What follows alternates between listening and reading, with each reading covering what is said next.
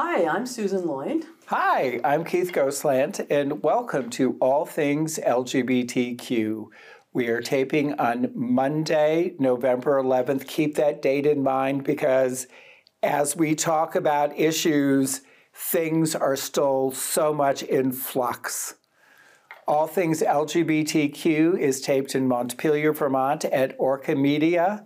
We recognize that we are taping on what is unceded Indigenous land. So I'm going to start right into it here.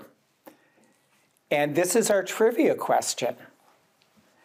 This state has the most out LGBTQIA2S plus state legislators. Who might that be? And bonus points. This state has yet to elect an LGBTQIA2S plus state legislator. Who might that be? So looking at the correct camera now, I needed to switch. These are the events: Rainbow Umbrella, the Women's Discussion Group, Book Discussion Group. If you have an interest, please go look on the Facebook page for meeting times and if the meetings are in person or on Zoom. So Rainbow Bridge Community Center, we keep trying to promote them because they are doing such good work and reaching out to our communities and looking at what are our needs and responding to them. Keep in mind that they're doing an ongoing series that if you are a family who might have an interaction with DCF, either as a foster parent or any child custody issues, they're doing training on how to navigate the system. And right now, that's really critical because DCF has one of our youth that they're looking for a foster parenting situation. So if you've got interest, please reach out. And also, they're doing the Ishtar Collective, where there is a Pop, where they reach out to our transgender communities, and also the collaboration between Ishtar and the Wellness Center for Health Care, which as we go forward is going to become more and more critical. Fox Market, board game night is back. Woo-hoo. Starting on Saturday, November 30th, 5 to 10 p.m. Play board games of all varieties, but there's a little caveat that says keep an eye on Liv stealing from the bank in Monopoly. Oh, Liv. I'm shocked. Keep in mind, queer poetry reads once per month. They're also doing a Thanksgiving takeout dinner. I love that. And if you're interested, you need to get your orders in by the end of day on Sunday, November 24th, and pick it up on Thursday between 9 and 12. On Thanksgiving. That's what it says on their website. All right. And we'll be posting their menu. I was going to say. So that you can salivate and get ready. Out in the 802, if it's a Thursday night, there's a pop-up someplace. And the one that happens in St. Albans is a game night. Bring your favorite game. Invite people to join you. You could practice and then go to Fox Market. Exactly. I love that. And keep an eye on Liv.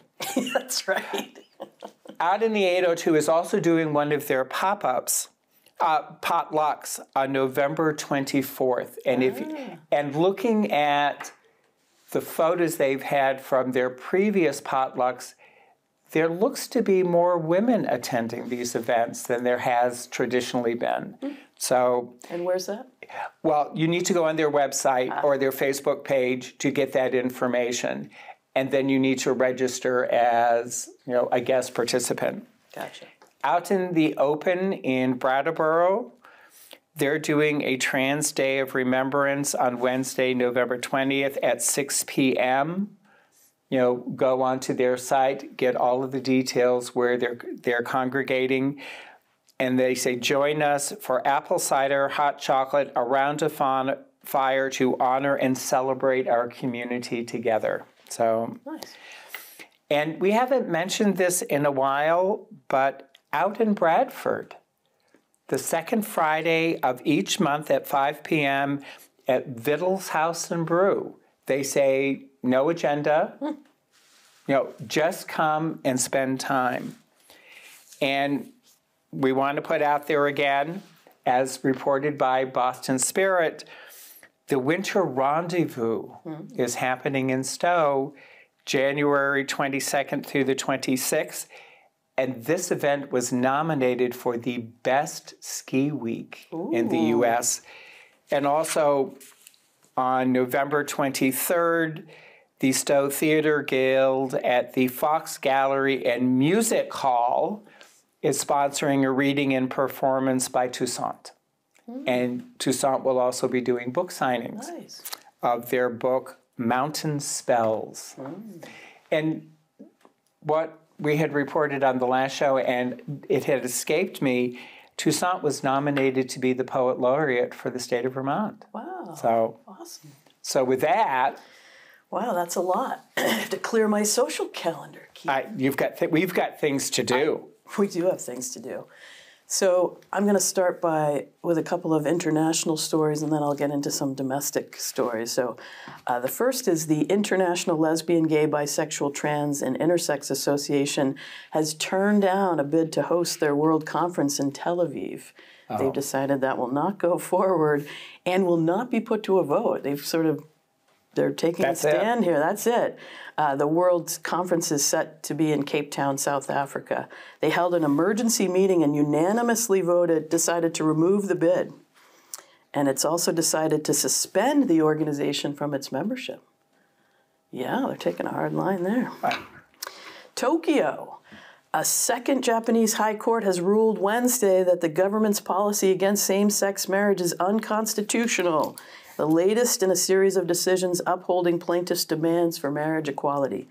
The Tokyo High Court called the ongoing ban a groundless legal discrimination based on sexual orientation, saying it violates the constitutional guarantee of right to equality, as well as individuals' dignity and equality between sexes.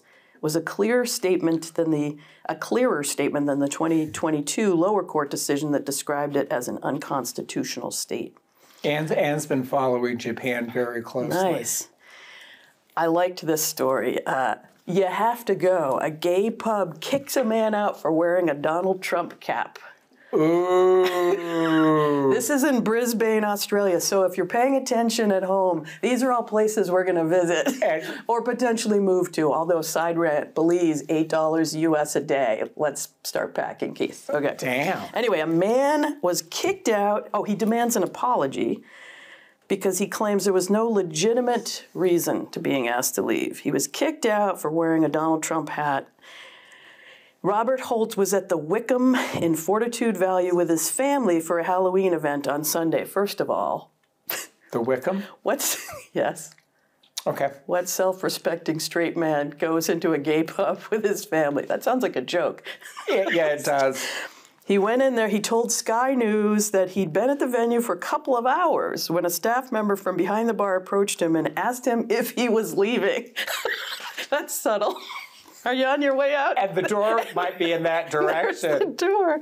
When he asked why, Mr. Holt said the staff member said it was because of his Trump hat, which said Trump 2024. The bartender said, people around here don't feel safe with people wearing items of Trump-branded clothing coming into this pub. You have to go. I love that. Mr. Holt said he could understand if the hat had some offensive language on it or a rude gesture, but it didn't have anything like that. Some would question the language being triggering. Anyway. A rude gesture, yeah. Rude gesture. Moving on to domestic news. The University of Nevada forfeits a game rather than playing against a possible trans athlete. For the fifth time, a women's volleyball team has chosen to forfeit instead of playing against San Jose State University because of rumors that one of its players is a transgender woman. The University of Nevada announced that it would forfeit because they, quote, refuse to participate in any match that advances injustice against female athletes. The vast majority of our team decided this is something we wanted to take a stand on, said the team captain. We didn't want to have to play against a male player. Boo. Okay, so you used the term rumored. Yeah. Is it yet to be... I don't know. Has the team yet to disclose that, yes, indeed, we do or do not? They're just it did not saying say nothing. in the article. Okay. Interesting. Interesting. Right? Speaking of transgender, I found a couple of interesting articles. Over the past few years, many have speculated that more young people now identify as transgender. So there was some survey done. Among all adults, identifying as transgender increased from 0.53, 5 out of 1,000 in 2014 to 9 out of 1,000 in 2023. That's a 68% increase. And even in 2023, the number of American adults identifying as transgender is still less than 1%. The increases are much larger among 18 to 24-year-olds, a 422% increase. And the question was, why has identifying as trans increased so much more among young adults? So then they did more digging, right? The answer immediately becomes political, as it says here. The left's favored explanation is greater acceptance, right? The challenge to this is that there was no change in identifying among older adults if people were truly accepted. Those on the left say that there may have been a greater increase in acceptance among young people compared to older people, and it's also possible that it's much harder to upend your life by identifying as trans when you're 35 or older. And it says that when Gen Xers and Boomers were younger, being trans wasn't accepted, and therefore it may be harder for them. They'd feel less acceptance. But wait for it. The political rights explanation is what they call social contagion. Yeah, I got it. Have you heard this? Yeah, Social contagion? What Yeah. the hell? The idea of being trans is spreading like a virus or something, among certain groups, especially among young, as it says, especially among girls and young women, also known as people assigned female at birth. Let's be a little more politically correct. Anyway, so that's interesting. Whatever the case, what the article says is, whatever the case is, you would expect to see higher percentages in more liberal states than more conservative states, but actually that's not the case.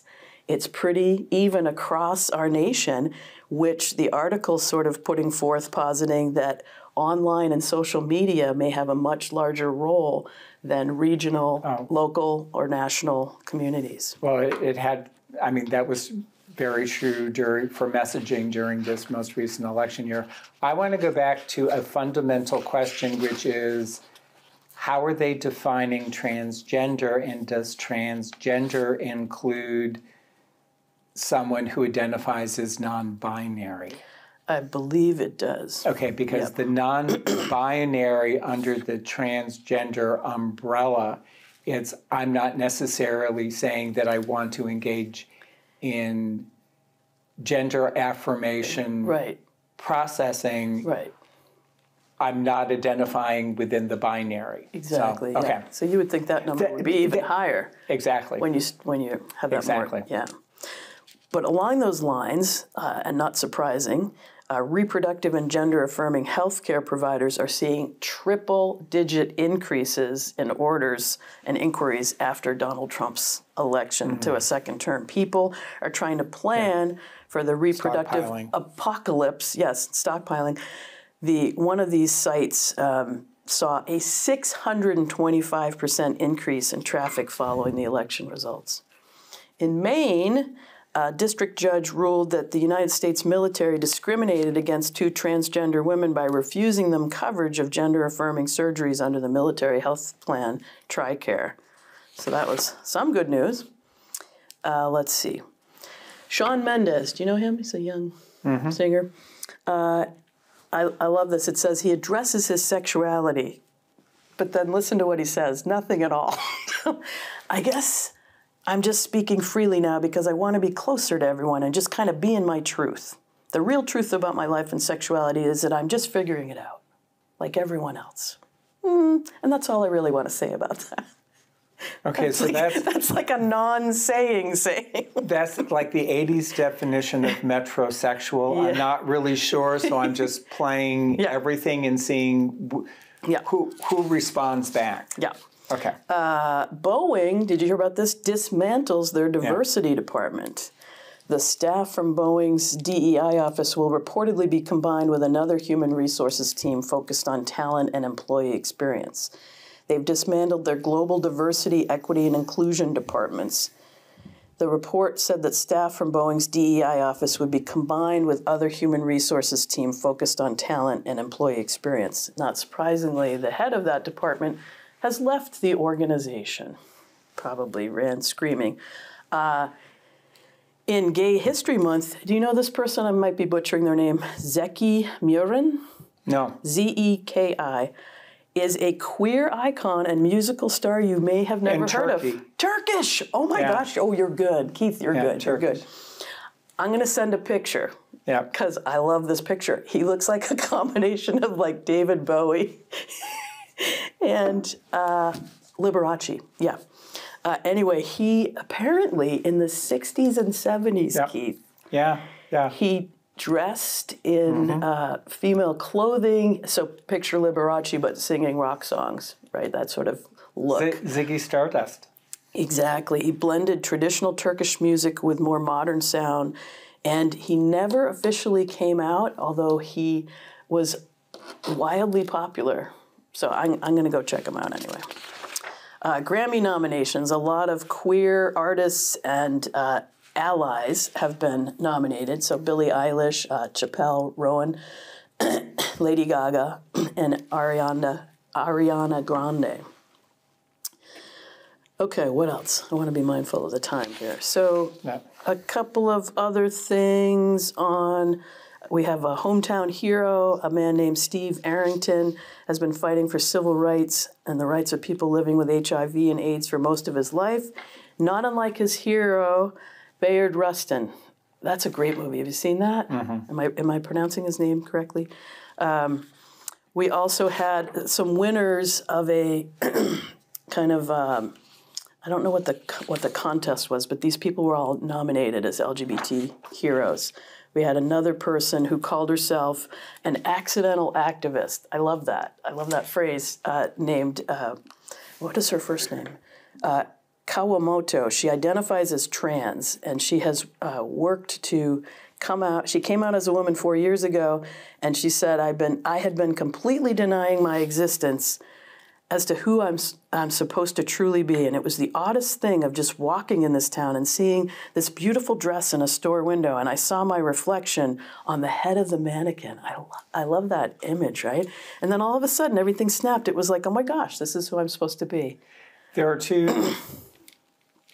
two recent sort of acknowledgments. One was the Out 100, and the other one was the Washington Blade. Both of them were looking at, okay, who are the people that we want to recognize?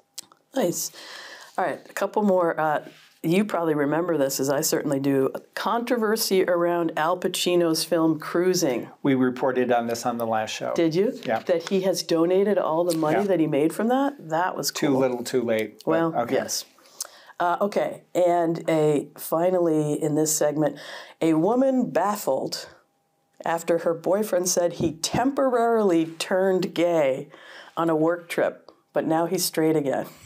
I threw this in just for you, Keith. I'm not going there, and you can't make me. Okay, but check this out. It gets better. A woman has turned to the internet for advice after she discovered her boyfriend of 3 years enjoyed a hookup with another guy while on a work trip. She believed her boyfriend to be fully straight. He too claims to be fully straight. However, he has admitted to a sexual encounter with another guy and blames, wait for it, the altitude. Right. That's like the Twinkie defense. For temporarily taking leave of his senses and turning him briefly gay. That's his excuse, and he's sticking to it. He insisted he was not gay at all, but the strangest thing happened. He said that when he was at dinner with his Utah coworkers, we've always suspected Utah, right? He suddenly became gay. The woman said, I was like, what? What the, He said he thinks it was due to the altitude. She said, you're effing with me. But he said after he'd done it with this guy, he got really confused as to how all of a sudden he was gay. He said that he read somewhere that higher altitudes can have an impact on how people think and on their emotions, and he thinks that the high altitude made him gay temporarily. He said as soon as he landed back home, he was back to being straight. Some of the funny comments related to this on Reddit, one person said, "Does that mean anytime you're in the air, you're gay?" Well, I'm like, does that mean we should all go to Aspen? Yeah, exactly. Okay. Yeah. All right, so we're going to spend time talking about politics in the election. Oh, act surprised. And I'm going to encourage you to ask lots of questions because there is so much packed into what has happened and looking at it from a critical perspective and figuring out how we now move forward. Mm-hmm. What is the new now? And what do we really have for options? I'm glad you didn't say the new normal, because there's nothing normal about this. I worked in mental health for too long to use the term normal. I usually use traditional. Yeah, there we go. So I'm going to start in Vermont, and then I'm going to back into the national level and some of how what is happening on a national level then might impact what it is we do in Vermont. So the first thing I want to look at is we had 12 out LGBTQIA2S plus legislators when we went into this election cycle. We now have 11. But it's not necessarily, we lost one. What ended up happening is we actually lost 2 out legislators. One is Josie Levitt in the Grand Isle Chittenden district, which we had cited on previous shows as being a concern. It was a targeted district by the Republican Party, and it's a district that has gone back and forth. And during the last election, Josie had only won by 9 votes. So the other was a bit of a surprise, and it was Mike Rice in the Bennington-Rutland district. But I think what happened is, and we're going to talk a little bit more about Phil Scott's messaging and how he brought people on his coattails. There were strong Republican gains in Essex, Orleans, Chittenden North, and Franklin County, Addison and Rutland County. So the Bennington-Rutland district would have been in that overflow. Mm-hmm. But we gained a new out member in Will Greer in the Bennington 2 district. Huh? And Will was somebody who was highlighted both by Boston Spirit and The Advocate. Nice. As when elected, at 21, he may be the youngest out legislator in the country. So, also, Emma Mulvaney-Stanek was the organizer for the Rainbow Caucus in our legislature, and she is now the mayor of Burlington. And there is rumors that Emily Kornheiser, who was reelected, may be taking over that role, and we've reached out for confirmation. Because we would really like to talk about, okay, what is going to be the role of the Rainbow Caucus and the Diversity Caucus in the upcoming session? Going into this election year in the House, we had 107 Democrats, 37 Republicans, 2 progressives, 3 independents, and 1 libertarian. After the election, we have 88 Democrats, 55 Republicans. That's a gain of 18. Wow. 4 progressives and 3 independents still. And looking at the Senate, prior to the election, we had 22 Democrats, 7 Republicans, and 1 progressive. After the election, we have 16 Democrats, 13 Republicans. They picked up 6, and 1 progressive. So what happened? As was reported on numerous shows and Concerned Rays, Phil Scott's messaging was all about, I need common sense legislators who will help me move us forward. The Republicans in the state of Vermont followed what was happening on a national level. They had a focused message. They talked about the rise in your property taxes and can you afford to live here? It was their single message. And even though the Democrats and the progressives had a very aggressive door-to-door knocking campaign talking about a wealth of issues, they did not have a single response to what the Republicans were coming out with.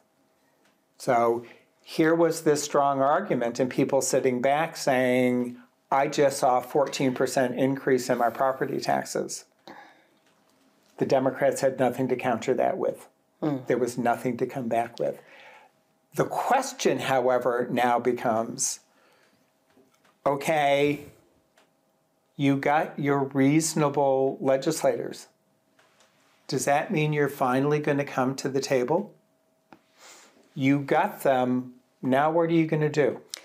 My question, we were talking about this earlier, is talk a little bit, if you would, about the impact of Scott with the down ballot. You said that he had, this was sort of historic. He had never so actively campaigned for his own party down ballot, right? Well, and that gets into the next piece, sort of next aspect I was going into is the president-elect got 32% of the vote here in Vermont. That's the most he has ever gotten. Who are that 32%? And, you know, are they MAGNA supporters? MAGA? But keep in mind that Vermont went for Nikki Haley during the primary. So who is it that showed up to vote? And yes, indeed, Phil Scott essentially in previous elections has distanced himself from and not been actively involved in Republican politics. This is the first time he went out county to county advocating on behalf of people running for election. Well, this is the first time he was actively involved in that process. He was also on ads. I heard ads where he said John Rogers, right, and different. Well, they did a combined, and they were successful. You know, and again, it was the single messaging. You know, we want to make it affordable, and there was no counter argument. So, one of the things that we're going to need to be attentive to, you know, there is this increased Republican presence. We like to think that we're a state that honors diversity, inclusion, and equity. But during the last session, we saw 2 anti-bills get introduced. And it was a core of 9 Republican legislators that introduced them into the House. One was a health care provider bill of rights. If you have a religious or moral exception, or well, it would be an exception for religious or of conscience. This is not a procedure that I can support, so I don't have to participate in it. And we saw UVM get caught in on this, on the Medicaid reimbursement, with a nurse who said, I do not support abortion, and you force me to participate. So, and the other is a ban in sports that, you know, as you were reporting on, you know, no transgender athletes participating, particularly in women's sports. So I also want to look at, you know, there are things that are going to start happening on the federal level that are going to impact funding. So which of our LGBTQ plus organizations rely upon federal funding? Rainbow Bridge does not receive any federal funding, so they're not going to be impacted. However, Outright Vermont does. Through both the Department of Education, through the Department of Health, and through some direct funding. So we're going to need to be watching really closely. Out in the Open and Brattleboro does not receive any federal funding. Vermont Cares, a huge chunk is through the Department of Health and the HIV and AIDS funding. ORCA does not receive any federal funding. And I asked about this because part of Project 2025 is to defund the Corporation for Public Broadcasting and looking at how they can impact the public media. You know, freedom of press, freedom of expression. It's overrated. Well, if all of a sudden we disappear, you know what happens? The administration is going to start looking at if they can't do something directly with the funding you receive, either restricting it or putting definers on what you can and cannot do. Remember that when we talk about schools, they're going to look at your licensing and certification when it comes out. Keith, what about organizations like Planned Parenthood and reproductive? They're going to take a huge hit. Because let's move now into the national, and I want to start with some positives first. Bless you. Yeah, there we go. That it was, this will be the most LGBTQ plus House of Representatives ever. That while the presidential was not where we hoped to be, some of the down tickets, it looks as though all of our incumbent out representatives were reelected, and there were some that were added, most notably Sarah McBride, coming out of Delaware, who will be the first openly trans legislator in the U.S. House, and Julie Johnson, coming out of Texas, who will be the first out legislator coming from a southern state. Yes. Now, the Victory Fund was following 477 out candidates. And as of 10:30 on November 11th, keep that date in mind, 283 had been elected, and this is all tiers from federal down to the local level. 68 had lost, and they were still waiting on 126 to be decided. Wow. So that's actually a really good night for us. However, looking at what just happened on a national level, the Republicans did gain the majority in the Senate. They have 53. But I want you to keep that 53 count in mind, because there is a policy in the Senate that most bills are subject to the filibuster, which means you need 60 votes. The exception to that are, unfortunately, confirmation of the judicial, where it's a simple majority. I mean, think of Mitch McConnell, who had rammed through all of those appointments. And the other is a reconciliation process, and that's specific to budget issues. It can only be budget issues. You cannot tack additional things on, which has been attempted in the past. And the Senate parliamentarian will rule on any amendment either being germane or not. And who is that? I don't know the name of who it is, but they look at what are the rules and how to, Are they, and is that an appointed position or somebody based on their length of tenure? Like, is it a Democrat or a Republican? It's length of tenure. So no, it's not politically affiliated. Okay. And what they look at is, what are the rules of the chamber? Okay. What can you or can you not do?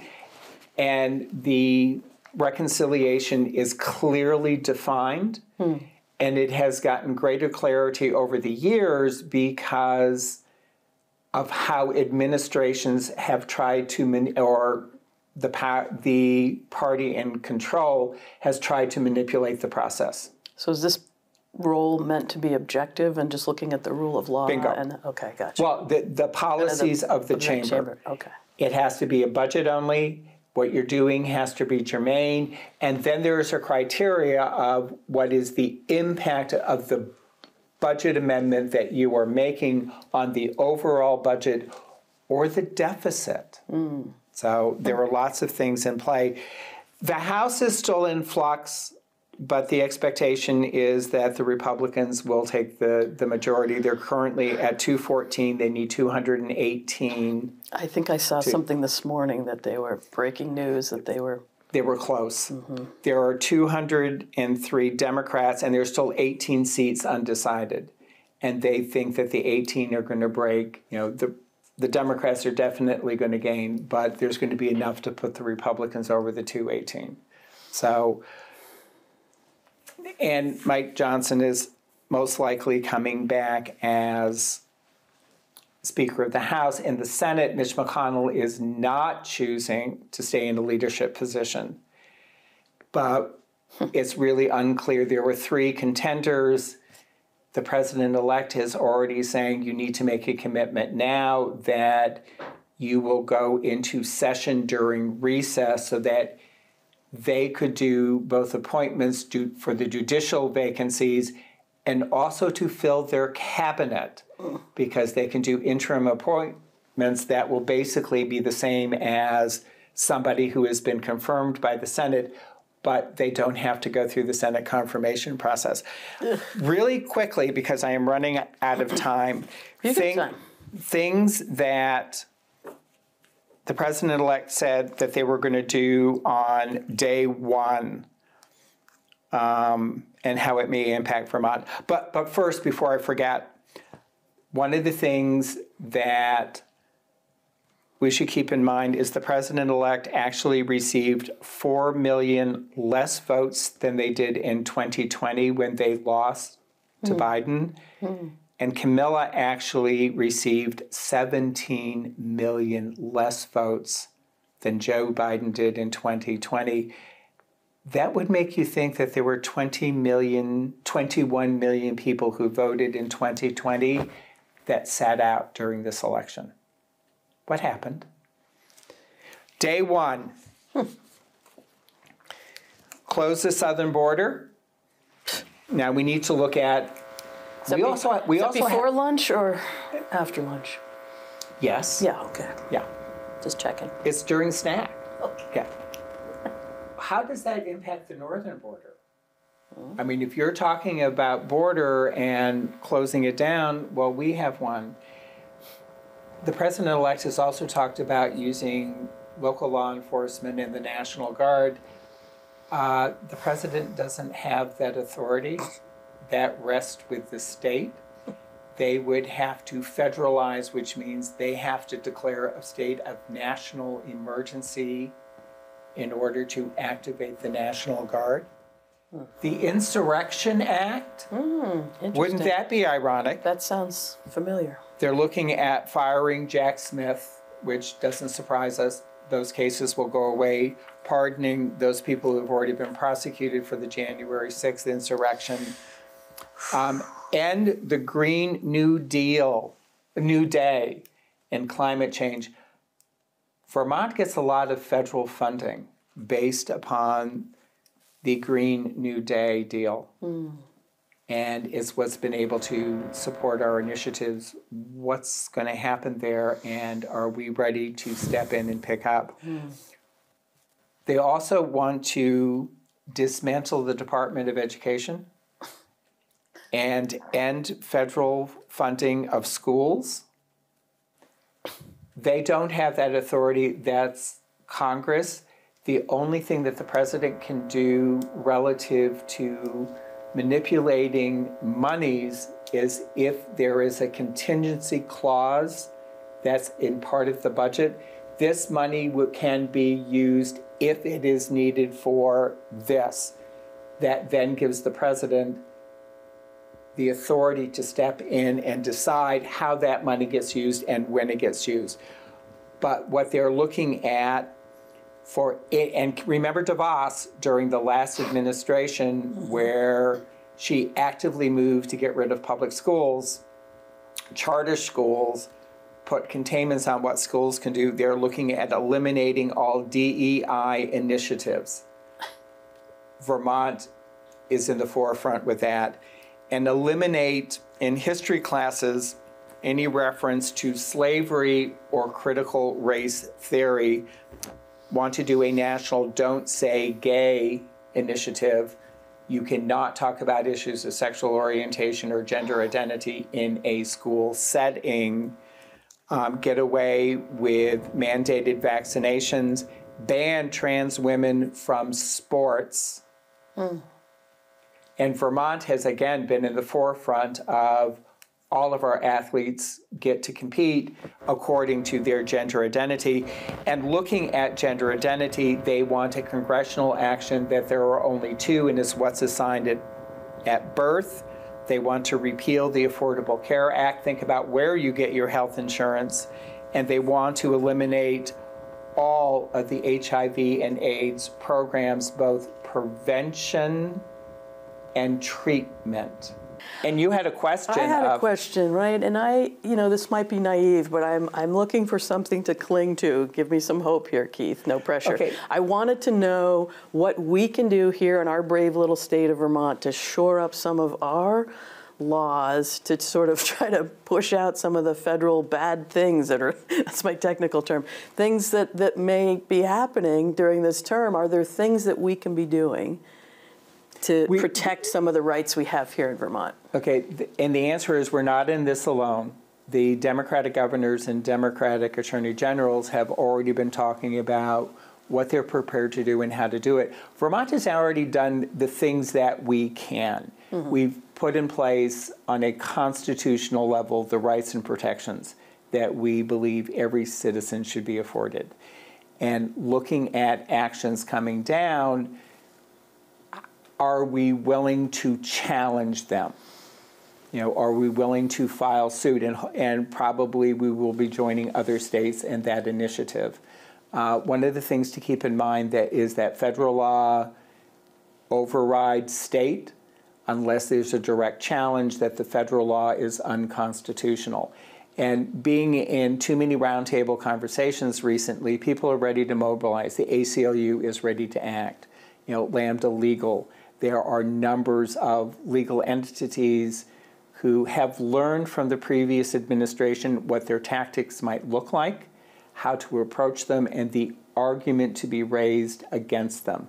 The one piece that we need to keep in mind is that there is a conservative Supreme Court. Are we framing an argument that by the time it gets to the Supreme Court, we may get a decision that we do not want? And where do we hold? One of our best hopes is executive orders, are at the whim of whoever is sitting in the Oval Office. Can we delay and stall until the next election and hope that there is a more favorable administration in play? Thank you, I think. There is hope, but it's going to be work. Yeah. And now for something positive. Everybody remember positive. I've been looking, I had to dig deep, people, to find cause for hope and find some positive things to talk about today. And I read a bunch of articles from The Advocate, and they have a section that they call kind of tell me something good, right? Good news. So it's been a very hard week, they said, and it's an emotional time, and it's good to express our feelings, both alone and with others, and keep in mind that 70 million people voted for progress and equality and decency, and we're all heading into the future with those 70 million people. And of course, throughout history, we have been healers, artists, and warriors, and caring neighbors, and now we need to do it again. That's our magic power. So I wanted to talk about a couple of things. The first was Rachel Maddow. I love her, just gotta say. She dropped a perfectly timed gay joke just when we needed it most.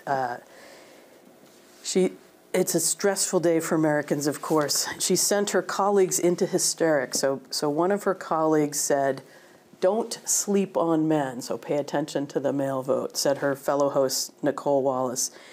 And Maddow said, I've been saying that my whole life. Good going, Rachel. I know, right?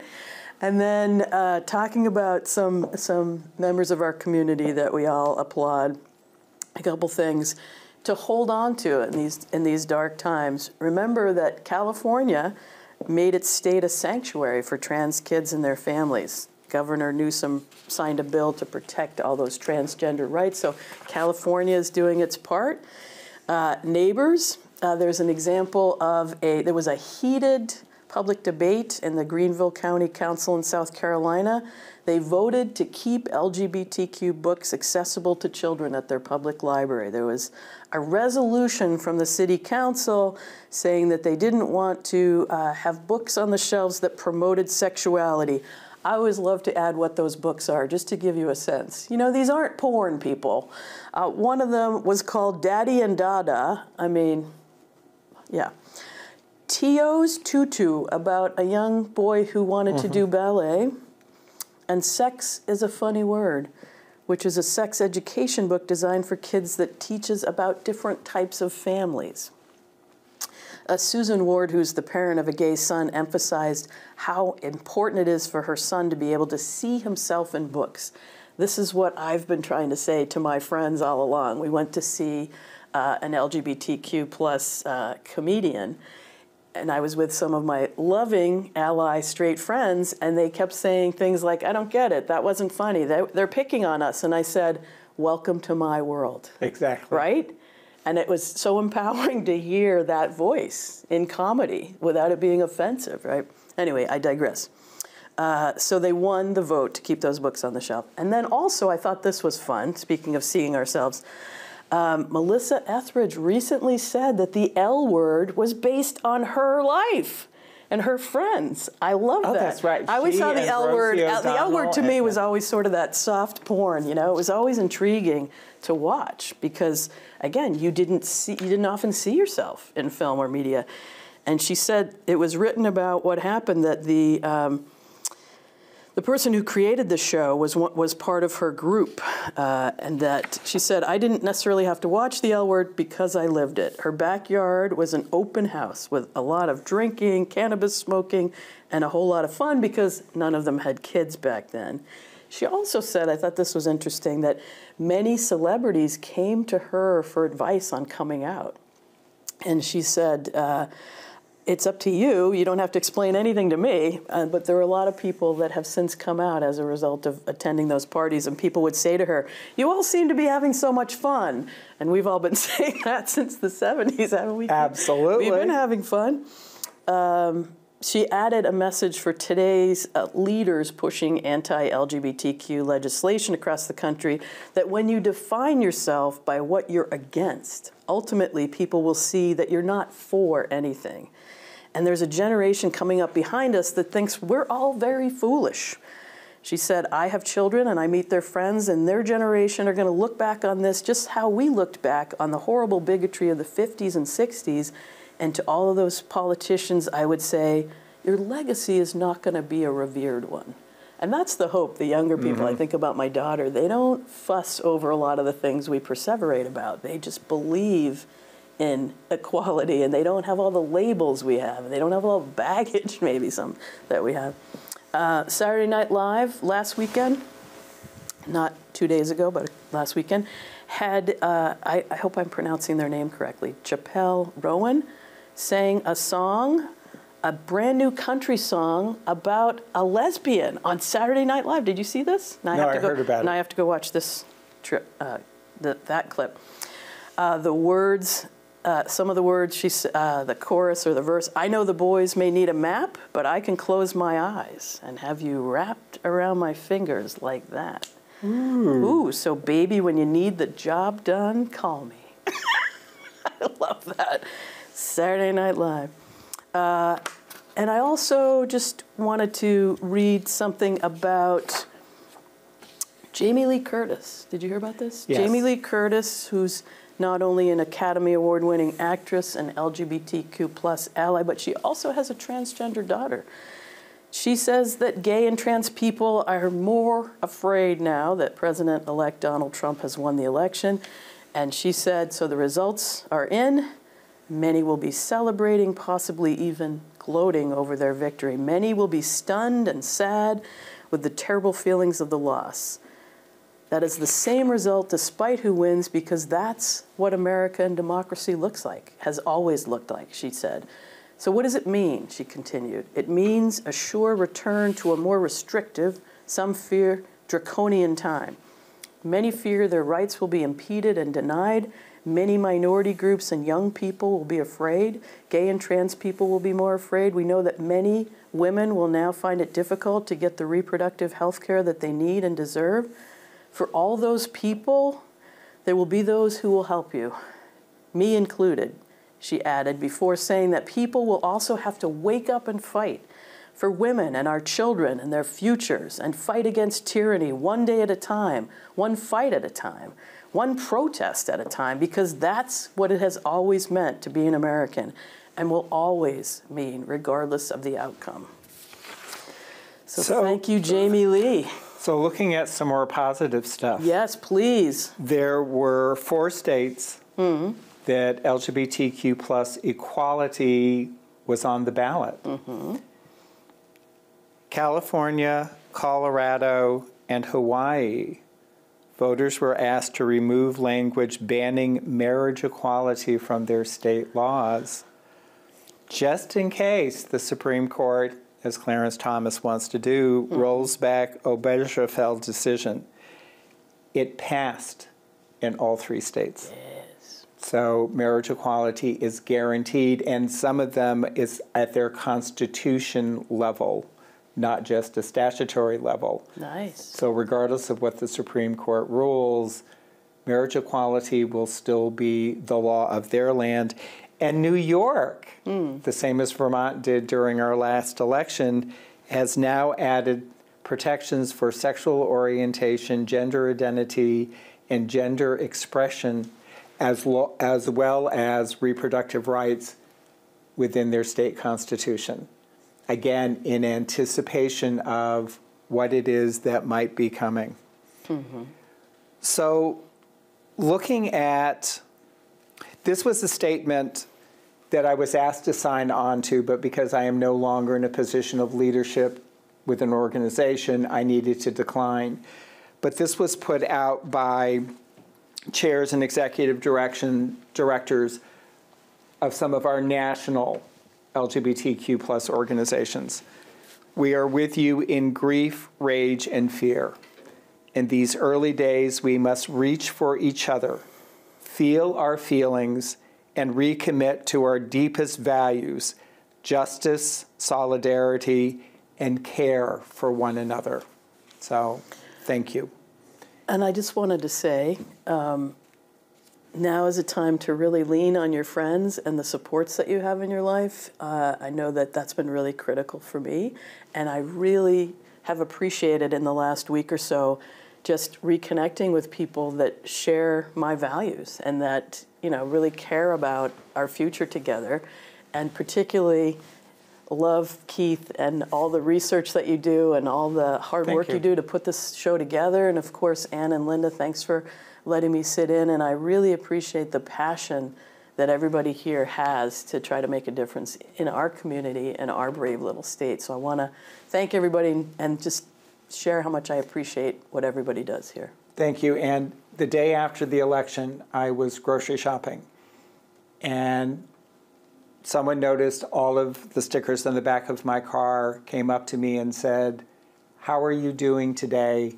I want to let you know you're not alone." Love that. Thank you. I love that. So this state has the most out LGBTQIA2S plus state legislators. That might be Vermont. Yes. And again, we have 11 now. Woo. This state has yet to elect an out legislator. And Anne would know this. Anne knows this. Because it's Louisiana. Oh, okay. There are currently 235 out state legislators across the country. Sweet. However, there are 3 states that currently have none serving: West Virginia, Idaho, Louisiana. All places we're not going in if you're paying attention. We're never moving to a red state. So with that, Ann and Linda, I hope you enjoy your travels. You are missed. Come home soon. And as Linda always reminds us, we can never forget to resist.